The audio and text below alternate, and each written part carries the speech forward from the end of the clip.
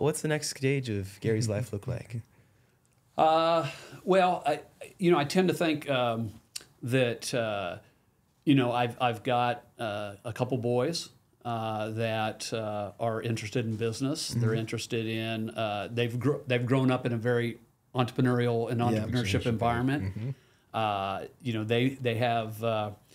When they would go to a wedding, we would talk about, oh, you could set up a coat rack. It's February and it's snowing out. Yeah. And so they would set up a coat rack and charge, a donation to hang people's coats and all that stuff. So they've grown up in that environment of starting these little businesses, and they've gone to a lot of events and been a part of a lot of stuff. So I think, part of my next effort will be to mentor them and see if there's areas that they might want to participate, and see if they can prove themselves in the business community and what we do, and we'll see. So, I think that's a future opportunity is to do that.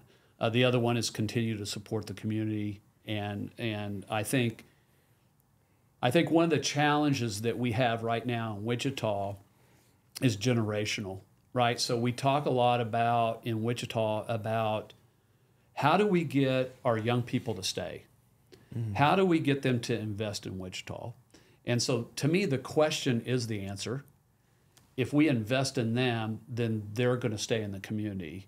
And so I think our big challenge right now in the community, and I'm on the Greater Wichita Partnership Exec Board, which is probably the most active group trying to move Wichita forward economically and on jobs, on downtown, on a lot of different initiatives. But what we need to do now is we need to include kids that are in elementary, junior high, high school, and college in that process. Not just young adults. And not just have them at the table, because every generation says, oh, well, that other generation, they're not quite as worth as our generation or the generation before. And that tells me there's a communication disconnect. It's not that they're different in value. It's just that they might communicate differently, or they might see things. They might operate in a little bit different capacity than we do that we're not used to, right? So it's incumbent upon us to make them comfortable with being in that environment, but we do need to make them a part of the process. And that's not just observing, that's participating.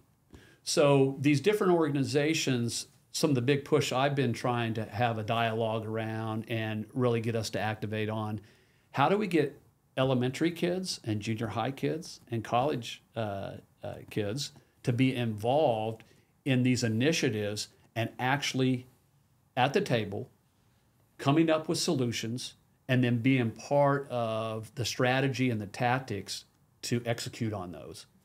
And when we do that, and we have done it somewhat in the Entrepreneurship Task Force, when we've done that, we know that when we put those young individuals in places of responsibility, one, they do a great job. Two, they're very successful at doing it. And three, they come back and say, why would I go somewhere else? I'm going to go to Wichita State right here, or Friends, or Butler, or whatever.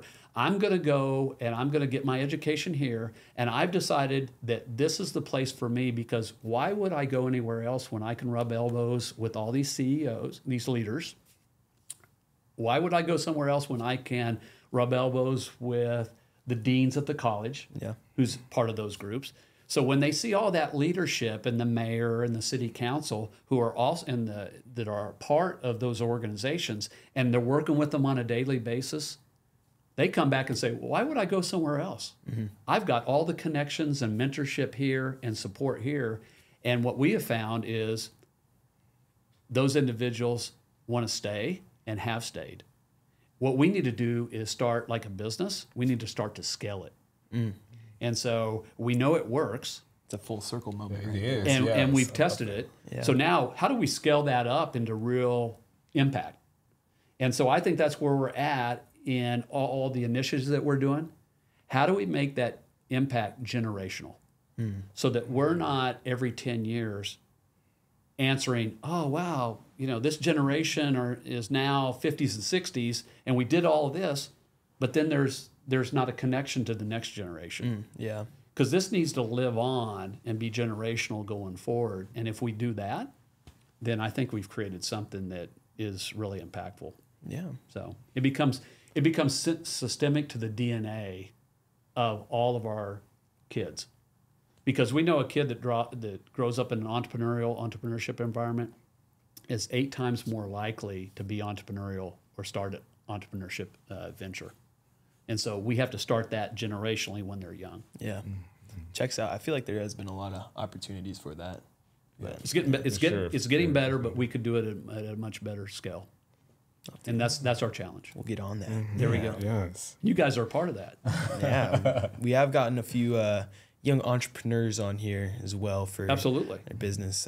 So yeah, it's cool seeing this network grow of starting a podcast. So we're excited to continue that. But yeah.